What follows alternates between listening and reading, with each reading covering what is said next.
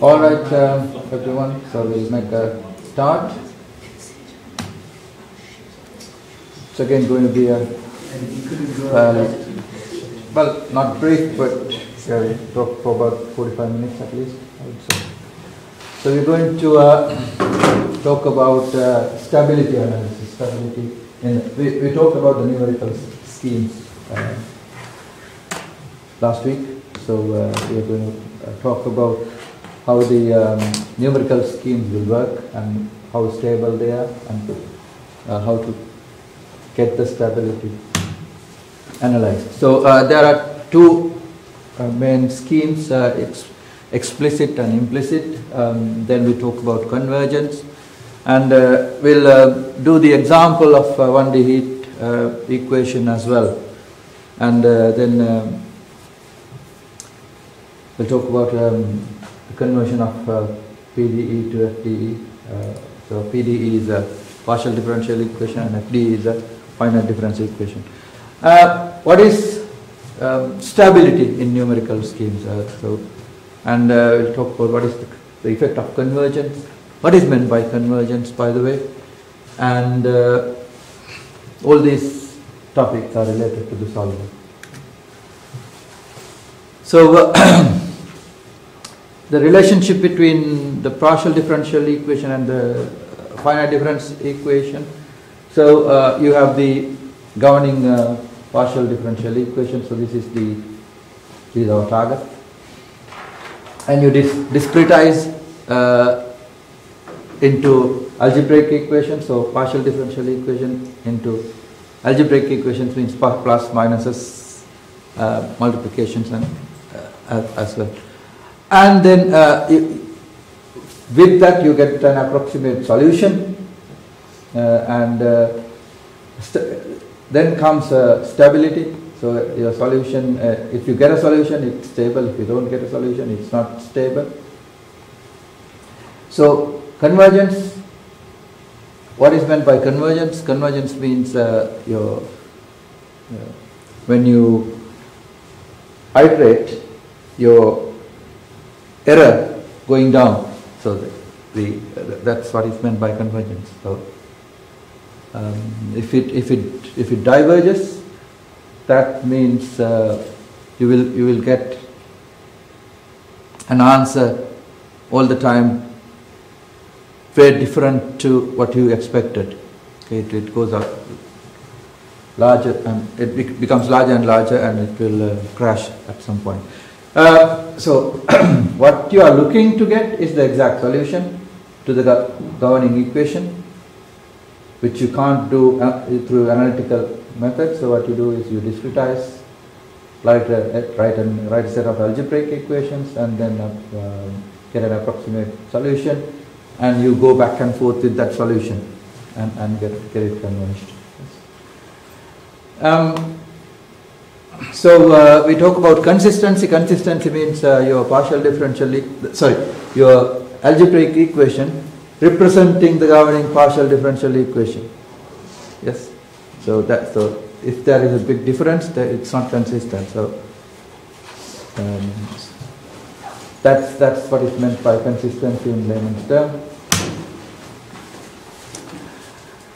So what is when you take mesh going to zero means if you have a really fine mesh, yes, your partial differential equation minus your finite difference equation is the truncation error, basically. So the difference between the partial differential equation and the finite difference equation is the truncation error. So you're talking about it with a very fine mesh. Yes. So if the mesh size goes to, if the size of the mesh goes to zero, your error should also go to zero. So that is what is meant by consistency. Yes. So when your mesh size goes large, your error goes large as well. Yes. So stability means you have two types of errors, from round-off errors and truncation errors. So if your errors are not growing when you keep on iterating, keep on going back and forth, so that is stable. If it is becoming larger and larger, it's not stable. It's diverging. So when the error tending to 0 means convergence, error going up means diverging. There is a theorem called Lax theorem of stability. We'll talk about it later, but with Lax theorem of stability you can check convergence basically early enough. 1D heat equation. So 1D heat equation is the partial differential equation is given by that. W over W T is equal to alpha W squared U over W X squared. So that is the form. Yes. Then you can write the finite difference equation for this one. So you rearrange the terms. You take all the terms to one side of this one. So that would be a partial differential equation. So that when you take that to take the right hand side part of the equation to the left hand side, the right hand side should be equal to 0. Yes. And then you write your finite difference equation in such a way. So that will be a point I and n. So I in x direction, n in y direction. This is actually t, isn't it? So you are talking about distance x and time t.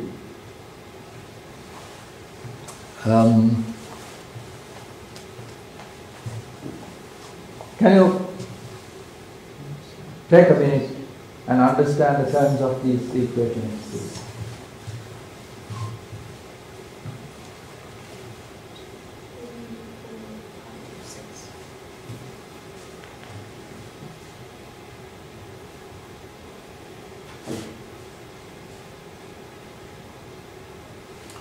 So what you are doing here is you write an equation for W over W T here. Yes? So that will be delta T because you have W T. And then you write an equation for that part. That would be alpha is there, delta x squared because that's delta x squared. And that would be your, so what's the order in there? This is first order, this is second order. Yes?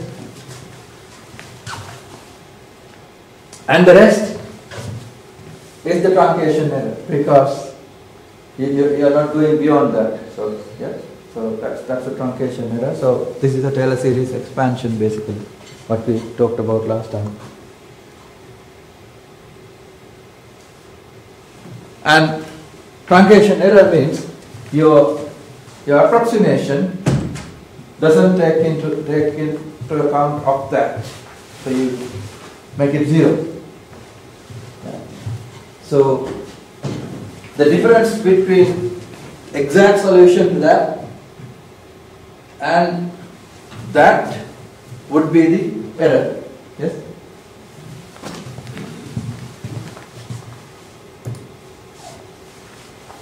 So that is your approximate equation. So which means if you go back, that would be your finite difference equation, and you have written it again taking two parts to the two sides. So then you rearrange the terms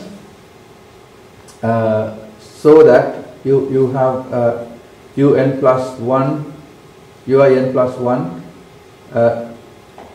taken to one side. Yeah, so you will rearrange this equation. So this is, now here you get an answer for uin plus 1. That is the second point. Yes, uin plus 1 is the second point. In terms of in terms of the other terms, uin plus 1 to uin and ui minus 1. So, but here, that is your target, isn't it? So that is what you want to get. So that this is called an explicit scheme. Okay, so that this is an explicit scheme. So you get the answer on the right hand side, or the left hand side, next step.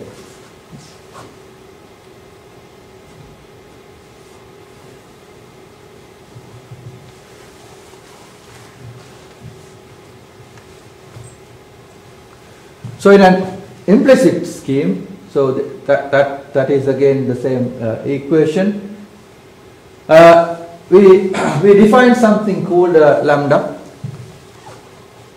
So that is lambda. Lambda is, say lambda is alpha delta t over delta x squared. Yeah.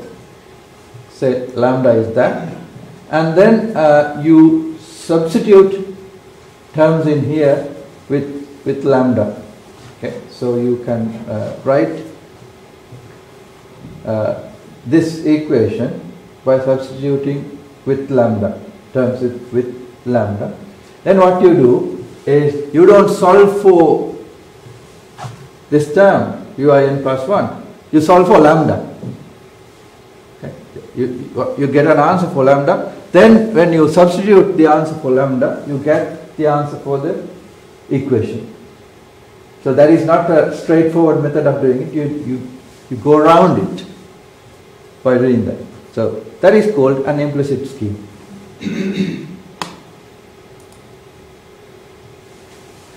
So for an implicit scheme, you write that equation in a matrix form. So once you have written in a matrix form, you can solve this matrix using, for example, MATLAB or any numerical solving method. You are not going to solve this, but you know what you are learning the principle. Yes. But an explicit scheme, you will be doing an example later on. Yes. So when we talk about stability,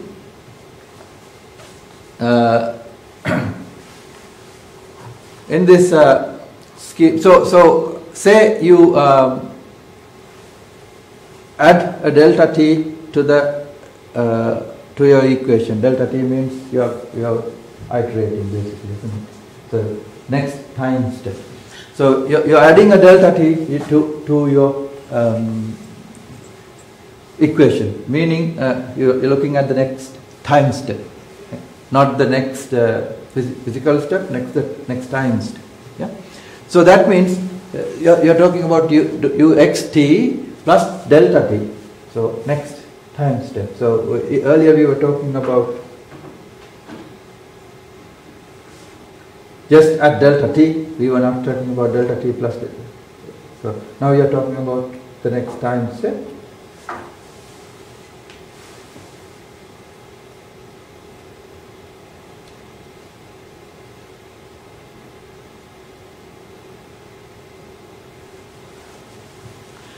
And you add that to all parts of the equation. Then at t equals 0, we introduce an error. So you at uxt, you say this would be, this function would be psi t, and then you introduce an error. So with introducing this error, what you are going to check is the stability of the scheme. So this is called the one Newman stability analysis. So after substituting that error into the equation, you get an equation for psi. You just follow this later on, but what you are trying to get is that you get an equation for psi t plus delta t, and then you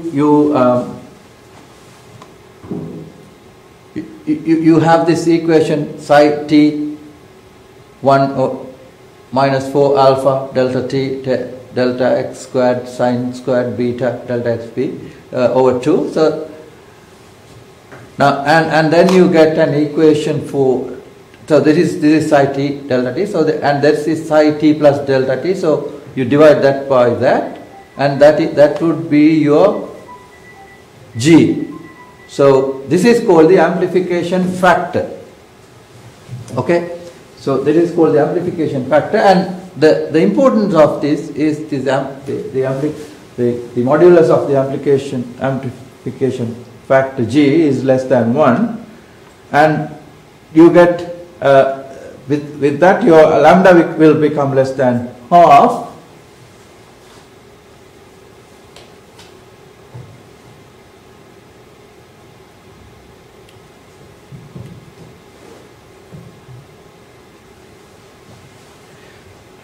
So this amplification factor will tell you how big your error is or how small your error is.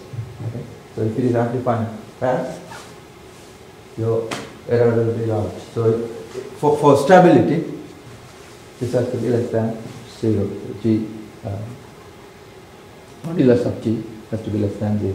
Less than 1. Less than 1. Or lambda should be less than half.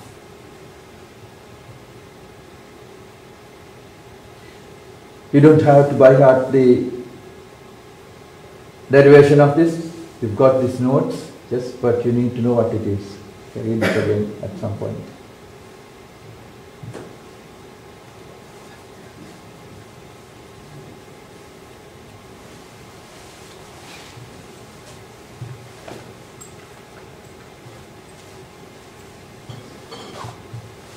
So implicit and explicit solutions. So we'll have a look at this in a minute. And it's a parabolic partial differential equation. What is a parabolic equation?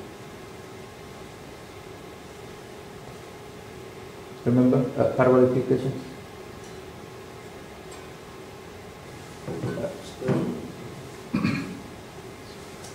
The heat equation is a parabolic equation. So what's the formula of parabola? X squared. X squared plus 2. Yeah. That's a parabola. So if you say x squared plus y squared is equal to r squared, that's a circle.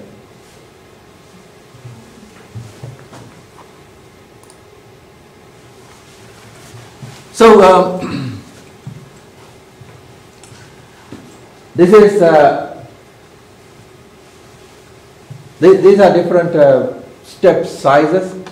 So if when you, so that would be an initial. So that would be a exact solution, perhaps.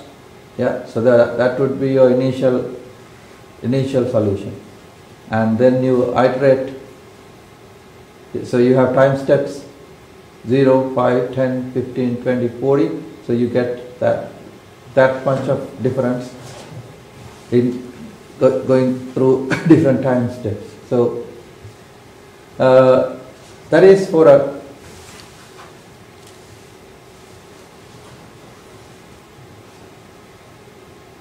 so this is for a theoretical stable step size. This is for a theoretically unstable step size. So that would be your that would be a stable solution. So that would be your unstable solution. Then so these are for different delta t over delta x squared. That would be 10, that would be 5, and that would be 15. So this is very unstable. That would be a stable one.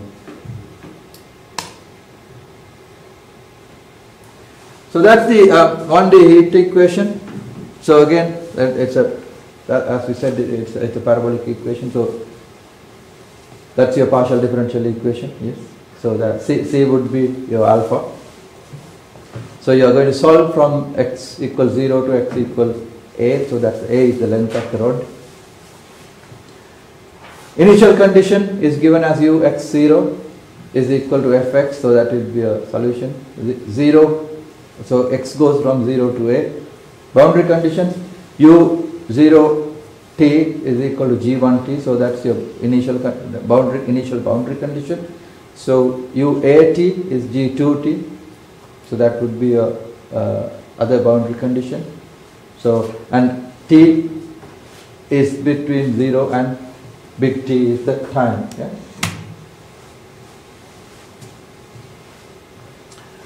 So you are solving through space and time. So your space size would be discretized size would be delta x, and delta t would be your time step.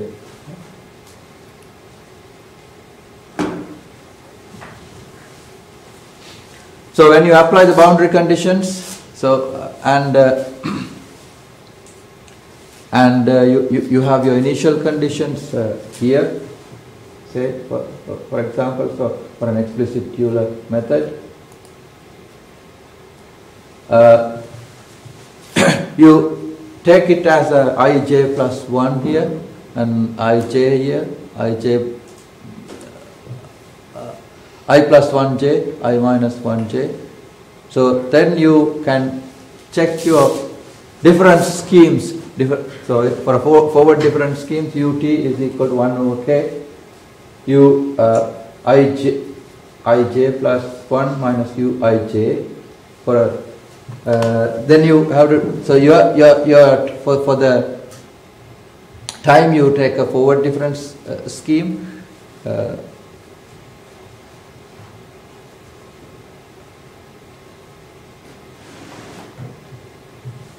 And you take at time j.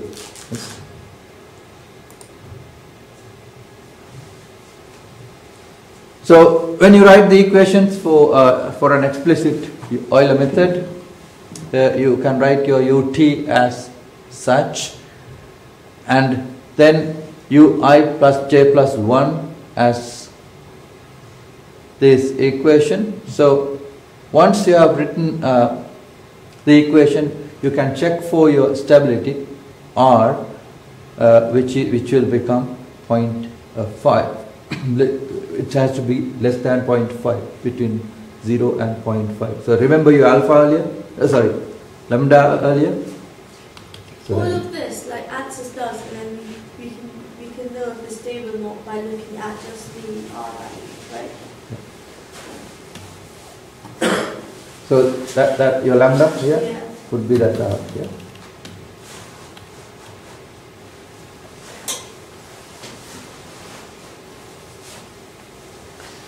So in the explicit Euler method, you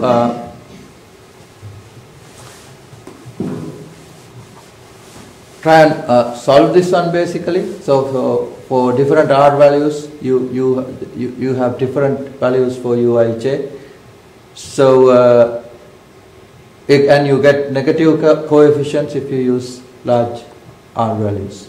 Yeah. So that would be unstable. So that would be stable. So this is the solution for R equals 0.5.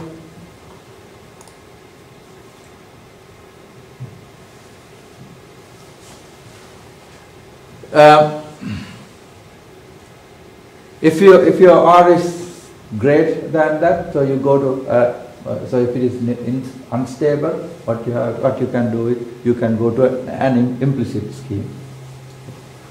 So that's your alternative. So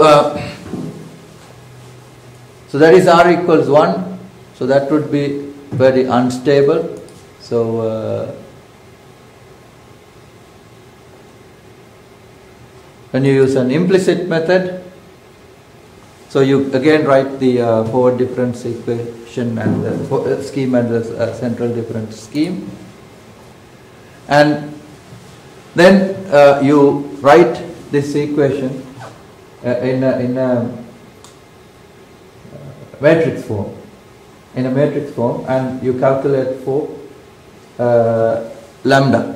So once you have done this, your scheme will be always stable. So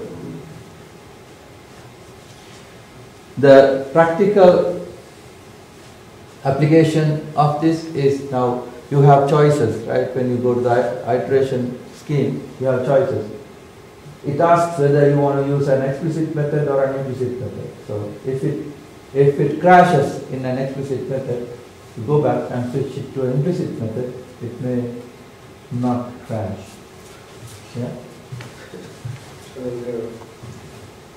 Because it can crash because of it can crash because of your mesh is rubbish or something like that. So then the scheme cannot help, but if it is a good problem, so the scheme can help. So this is a implicit Euler method for r equals 2, so that's stable. Yeah. So when the conditions change, so you can so that's your different boundary conditions. When it changes, you can still check what happens with the implicit and explicit steps. So this is t equals 0.05. So these are the answers for different time steps. And for t equals 0.1, that would be your answer. T equals 0.05, that would be your answer. And with that, you can get answers for different points of in here. So that means these solutions are quite similar, but with an error of about 5. So then you have time dependent boundary condition. So if you have a time dependent boundary condition, you will get a different solution. So this is a time dependent boundary condition. Okay. Because you get an answer for t is equal to 0.1, you get 49, t equals 0.05, 54. That is because your boundary conditions are time dependent. The boundary condition depends on t. Yeah. Right. So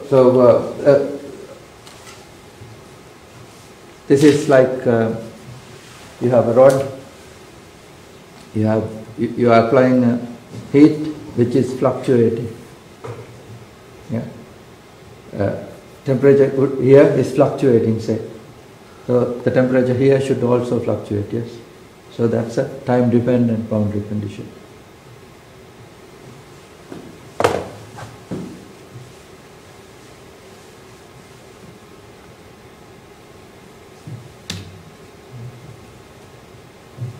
Great.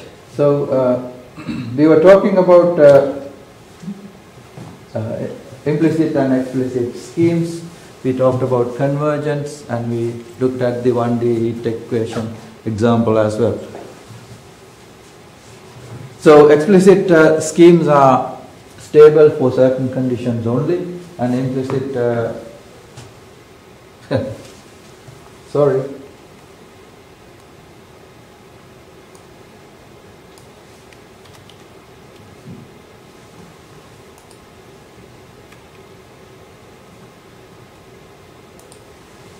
Implicit schemes are unconditionally stable. Yeah. Question? The advantage of explicit is that it should be quicker. Explicit would be quicker most of the time, or it can crash. Yeah. So try explicit first. Yeah, try explicit first, and then it doesn't work.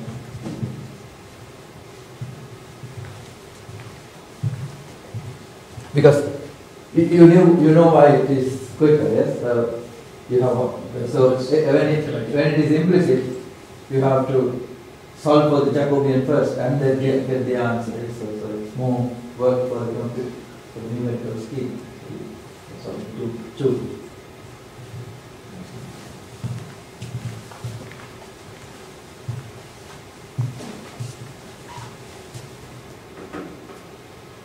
Getting interesting, isn't it? How are you doing with your assignment? So this finishes the lecture anyway. Thank you for listening, but we'll have a quick discussion in a second.